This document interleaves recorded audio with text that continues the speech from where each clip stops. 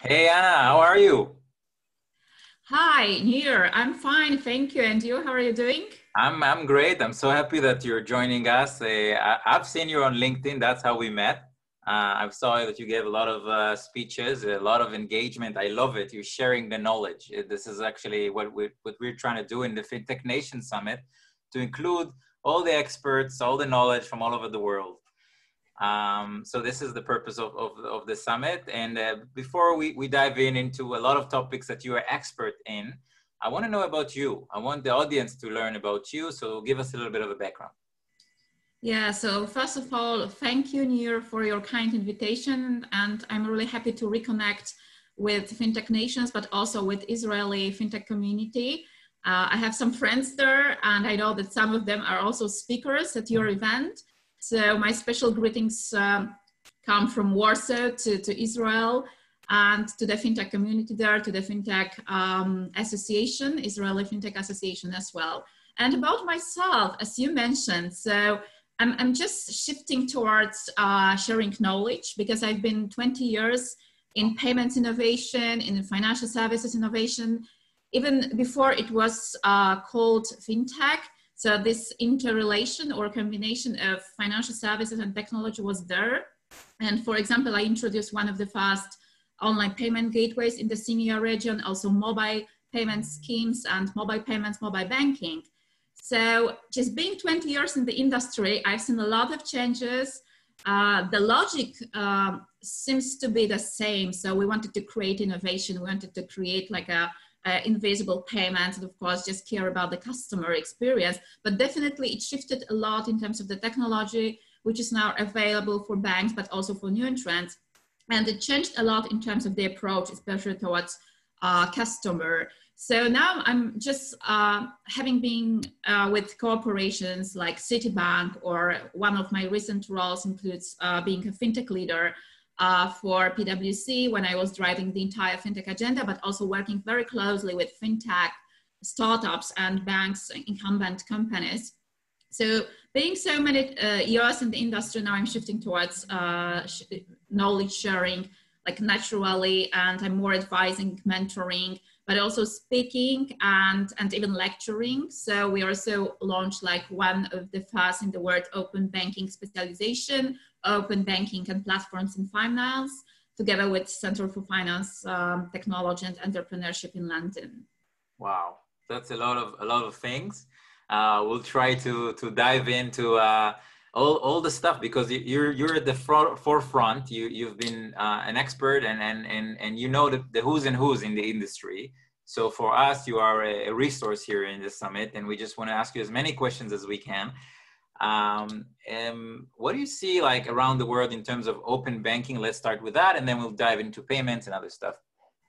Yeah, sure. So open banking is a very important trend all around the globe. And this is a global trend. So this is not only happening in Europe, that was really driven by PSD2, so by the regulatory framework, but there are markets all around the world, just to mention Singapore, when this is more industry driven, but also followed by the Monetary Authority Singapore, so MAS there, with some playbooks on open banking and some recommendations how it can be implemented and done. And of course, with Australia, that was very much in the forefront of building this market-driven approach. And also now in Latin America, for example, so we have Brazil, we have Mexico coming into this open banking play. But when we have the focus on Europe, this is what's happening. And this is quite a recent phenomenon. Of course, just the idea of open APIs, it was there in the market, but just being driven or being in a way enforced by regulatory framework, by PSD2, this is something that happened like last year. So definitely in terms of compliance, that there's a new regulation that banks should follow, and they should open up the APIs to the new entrants, to new players in this game. So sometimes called as TPPs, of course, if we stick to the regulatory frameworks or third-party providers. And we've seen a lot of this happening in Europe, but I would say that now we are more at the level of compliance. So banks have to open up the APIs, they have to make the data accessible for new entrants. And this is just the beginning of the entire journey. This is not what's, in my opinion, but not only in my humble opinion, this is not what open banking is about. Because open banking is about opening up the entire ecosystem and definitely including or absorbing new sectors, new verticals, and also new players. So we have like different stakeholders in the ecosystem, not only banks, but definitely we have new entrants like FinTech startups, like tech startups, but also technology enablers. We have merchants, we have even public sector. So government, and also in terms of verticals, we have different verticals to be covered, not only banking. So having said that, we go beyond the open banking concept, building on the open finance and even open data ecosystem. So we open up data. And of course, we are not there yet.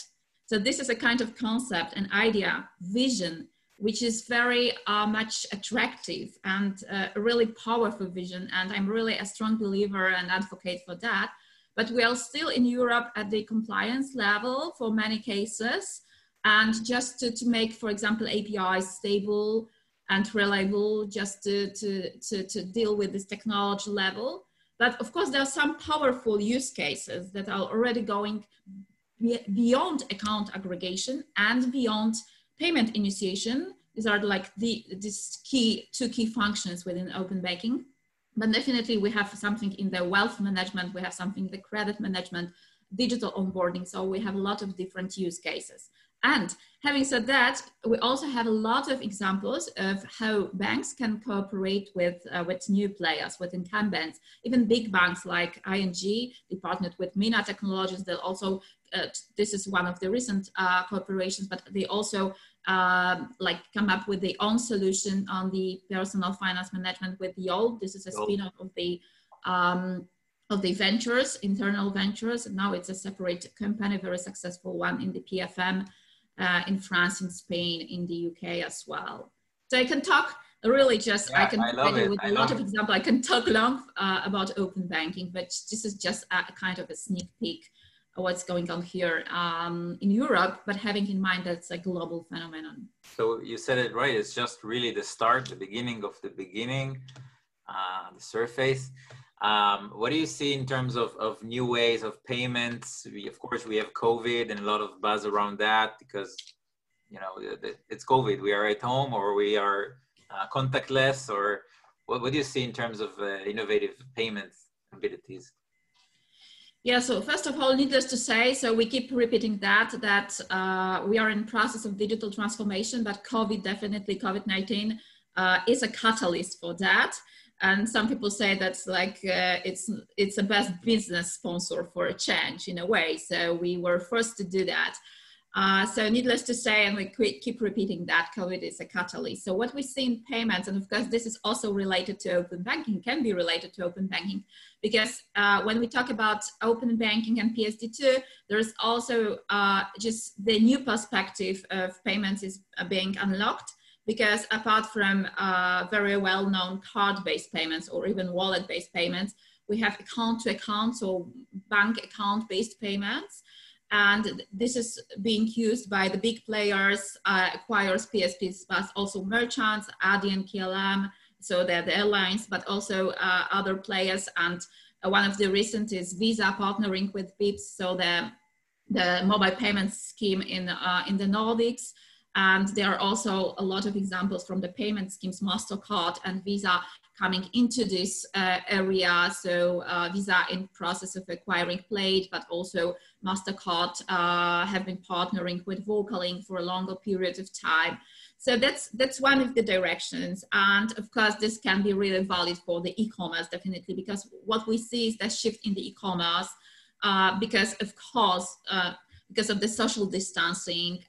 So a lot of commerce is being done in the online ecosystem, in the online environment right now. So we have the shift to the e-commerce, and the consumers are using that. Of course, we have a lot of changes in terms of the categories, because generally speaking, the retail consumption is being, so it's decreasing, but definitely there is a shift towards online commerce. And then the digital payments are vital but also very important part of this e-commerce, including digital payments.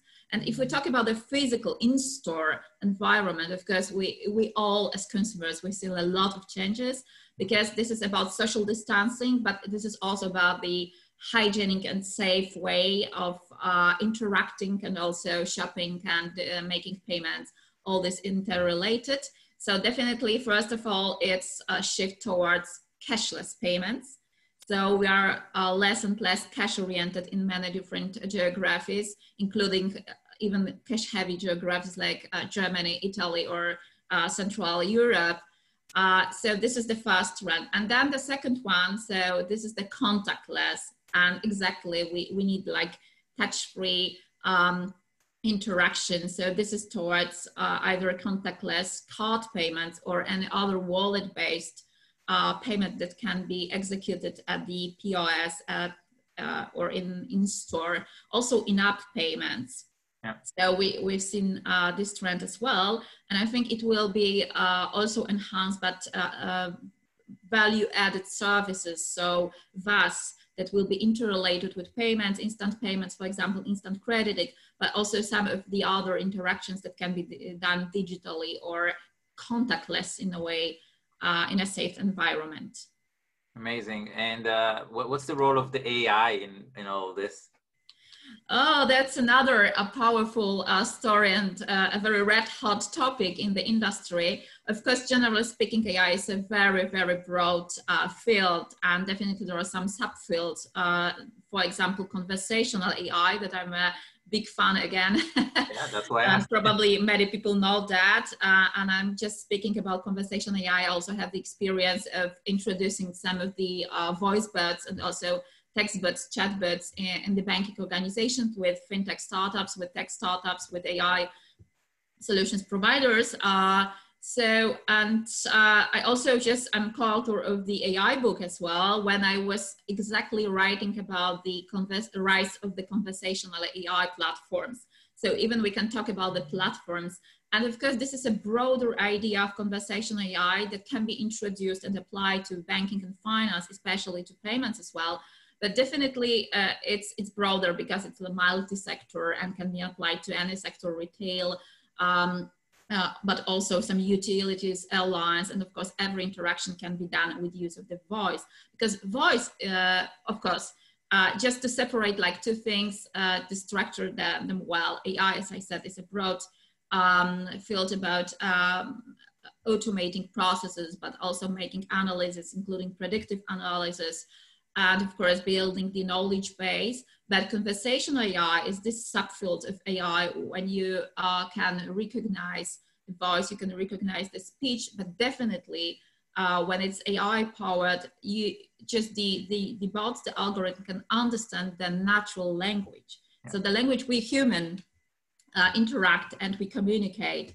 So this is a very important thing to understand. So as they can understand the way we communicate, not to going into some details right now. So of course they can conduct the conversations and they can lead the interactions with humans and with consumers, just replacing the human agents. And it can be done in text. It can be done using voice. So there are chatbots for the text-based solutions. They are also voice bots for voice-powered solutions. And of course, it automates a lot of processes. It can generate a lot of savings for banks, and it can reduce the wait times because bots can just lead simultaneous sessions. So people can interact using the messaging platforms. That's why we also call these platforms like very, very known one and very popular in the world, WhatsApp, Facebook Messenger, but also Telegram and also WeChat, dependent on the geographies. This is the messaging, the text part. There are also some very important solutions and also examples of the applications in the voice field. So definitely voice bots that can lead the conversation. And voice, if we again see the COVID-19 perspective and post-pandemic perspective, this is a new interface because it's digital, it's touch-free, it's hands-free, because you can talk to the device, you can talk to the either mobile, smartphone, you can talk to the smart home device. at home, Yeah. like smart speakers, Amazon Alexa, Echo, and some other Google assistants. You can use everything you want. And definitely, so, and sometimes it's even eye-free because you don't need the eye contact. So it's really a very easy and friendly for many users way of communicating. So we call it a new interface. And this new interface, especially in the social distancing situation, so we can just communicate instead of talking to person like we are talking right now. So definitely you can use the machine-based interface for that. So this is a powerful way to go, and probably one of the, that's why we call it also voice economy, because it can just have a powerful impact on how people interact, how they communicate, but also generate a lot of savings due to the AI application. I wanted to say that I was testing it with the Amazon PayPal integration, and yeah, you just ask it to send the money to a friend or check your balance or all kinds of dispute that you have with PayPal. It's still limited, but yeah, it's definitely there. You said it right. I mean, it's exciting. All these challenger banks, neobanks that we have also in the summit, we have niche banks, the banks for the freelancers, the banks for the SMEs. Like, what do you see in that space? And also, you know, we can talk about Singapore, we can talk about Hong Kong. We have WeLab here in the summit, and others. Where do you see nice examples of innovations or innovative things around the world? Yeah, so just commenting on what you said about PayPal and Alexa, Amazon Alexa, definitely. So this is the starting point. So we are just using the voice-powered interfaces, but this is again the beginning, almost similar as with open banking. So first, there's a kind of vision standing behind it, and we should support this vision because it can bring a lot of benefits to all the stakeholders in the ecosystems, including banks, but also new entrants and again, consumers. So if we take the perspective of the new interface, but definitely there's a long way to go still because we reached like a very good accuracy in terms of the voice recognition, in terms of the natural language recognition or understanding, but there is still a lot to be done. And I'm just writing about that from time to time. I can also disclose and share with the audience perhaps, although this is something that is not launched yet, but will be released at the beginning of October because I'm also curating the conversational AI course. So definitely I'm talking about all these applications of conversational AI, voice and chatbots in my course. And there's a lot of really powerful examples all over the world. So if you ask me about the innovation, so definitely in terms of payments, in terms of digital payments, and also in terms of conversational AI, we can look at the Asian giants and not only banks, they're like HSBC or DBS. So DBS partner with some of the solutions providers, not like one, of course. So it's Casisto, it's Active.ai. So are like different AI solutions provider involved in the conversational AI journey. So they have the text bots, they also have voice bots. But there are also other banks. Standard Chartered is very active with just playing around with different fintech providers, different fintech startups. They have their ventures as well. And they provided a lot of solutions in terms of conversational AI, but also payments. So we can look at these companies, but we can't ignore, and we do not ignore the big tech coming from Asia, especially from China. I mentioned WeChat, definitely there is also, they are just giants in terms of payments and payments related solutions. They are also just in the forefront of conversational AI. So they have their own conversational AI platforms like Xiaowei. This is coming from WeChat and Tencent. And there's also, of course, Alibaba and Alipay and financial as an entire holding. And what, in terms of payments, for example, what Alibaba is doing, they partner with Xiaomi, so another giant who is producing a lot of the devices, smartphones, starting from smartphones to smart devices, home devices, but also even electric scooters. And they come up with a new generation of the POS terminal for digital payments, and it's open system, it's Android based, and it's as in terms of open banking, you can just plug and play a lot of applications. So this is a similar solution for in-store, but it's also connected to mobile POS. It's also connected to cash register or digital register. So we can look at Asia, but definitely in Europe, we have a lot of very innovative companies. So definitely newer banks. We know Sterling Bank that is already a kind of incumbent, but they were very successful in implementing open banking concept, and they are still just using the open APIs, partnering with different stakeholders. They have the marketplace, but also the Nordics. If we look at the Nordics, there's a kind of specialty there in terms of the open banking. A lot of providers, not only AISPs, so account initiation service providers, so for account aggregation, but also payment initiation, and also companies providing like tech enablers, providing the bank as a platform or bank as a service solutions. So I can mention Infuse, I can mention Tink, I can mention Klarna. Of course, Klarna is out of any, just beyond competition. And they recently raised another huge, like mega round.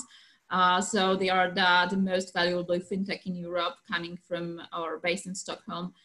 And I can't, so there are like really just powerful examples. I can't ignore, definitely I have to mention Israel as a hub for fintech, and especially in the AI field, in the cybersecurity field. So there is a lot of payments companies and payment startups from Israel that I'm aware of as well. So there are like certain hubs and of course in the UK, I mentioned Sterling Bank. There is also another example of Zelf. This is a very recent neobank. They launched in June. Yes, in June, I guess. And then what they are doing, they don't have a bank app or banking app, although we know that this is in-app payments or any other services that can be done from the app level. So they launched a bot. They launched a chatbot, and they integrated with 6 messaging platforms, and they will be also covering for other. So they will have like 10 main messaging platforms, and then they will come up with a voice bot. So you can basically bank with them, you can execute payments, but there is no banking app, but there is a bot for that. So I think there are also lots of interesting solutions all around the world. Amazing. This is the FinTech Nation Summit. That's exactly what we're trying to do. I mean, we try to have as many as we can. It's a marathon. It's 48 hours, one after one after one after one. A lot of them you already know, and this is our way of learning from each other and seeing what's up there and up there. And this is why your talk is so important. I should have, we should have do like an hour of just mentioning and mentioning and mentioning, because you're like a database, a very good one. Oh, thank you. Just fortunately, I'm not a bot. I'm a real person, live person. But yeah, you mentioned a lot of companies, and I think the Nordic API Gateway is also one of your guest speakers. I'm just Rune Maid, the CEO for Nordic API Gateways. They definitely they are also in this open banking stream, and of course in this trend. And Visa that you mentioned, also in the Nordics, that they're working with them, and Lunar from the Nordics. Oh yeah, sure. And lots of other companies. And this is we have Team8, which is the new. They have the new fintech arm, Team8 FinTech, which is just announced, and wow, and we can talk about other markets. I mean, we have the Emirates, the UAE with right now. They also have actually peace with Israel, and the first delegations who are flying are the fintechs, the banks. These are the first. You touched a very good point. Also, Middle East is very active, and of course, I can talk about that as well, because I was speaking at some of the events. I know I also was very close to one of the implementations in the robo-advisory and wealth management. And of course, one of the leading banks in the Middle East is just implementing this solution. This is again AI powered with a new algorithm for advisory. And there's a lot of going on, because there is a fintech hub there, and also Qatar is establishing a new fintech hub, and even Saudi Arabia. So there is a lot of countries in the Middle East involved. And this is great what you are saying, and you managed to gather a lot of different stakeholders, a lot of different companies, innovative ones. And I like this FinTech Nations expression, because I said it's like FinTech Nations coming together, because really just people and like individuals, but also companies from different parts of the world, mostly Europe, but definitely it's not limited to Europe. So I'm really happy to be part of this event, and thank you once again for your invitation. And just and I'm really happy also to contribute in terms of my expertise, that I can share knowledge, which we can just exhaust the topic. But I invite you to also stay also after, and we have people here who are watching you, and they are fintechs from all over the world, wants to connect with you. And learn and collaborate. And how can they find you, more information about you? Where's the best channel to reach you? Yeah, so the best channel is LinkedIn. And definitely, if you can look up at my LinkedIn profile, you will find more details, more information. You can connect to me also on LinkedIn. So yeah, and I'm quite open. Of course, probably I can't accommodate all of these requests, especially in a very short period of time. So sometimes there can be a delay in the response, but definitely I'm open to connect, because I'm working with fintech startups, and I also building cooperation or collaborations models with incumbents. So I'm very happy to hear from new entrants, and I'm really just having worked for both incumbents, but also fintech startups and players. I'm really happy to support new entrants and to see innovation being brought by them. So once again, thank you very much. Toda rabba. All the best to you in Israel as well. Thank you. And I can't wait to collaborate with you even more and initiate. And yeah, we have so much to do, in this field. And you mentioned the AI and possibilities. I mean, it's a whole summit by itself, of course. I can't wait to collaborate even more personally. And I can tell it to everybody here, I'm very honest, very direct, like Israeli. This is one of my favorite talks in the summit, because to find somebody who can share, who loves to share and loves these examples, just like I do, and loves to test all these features like we do, it's for me a privilege. So I love it. And thank you very much. And we'll catch up soon. Yeah, thank you, Nir. Once again, I'm really pleased to hear your kind words, and it's much appreciated, but I'm happy to share my knowledge. And thank you so much. Good luck. Bye.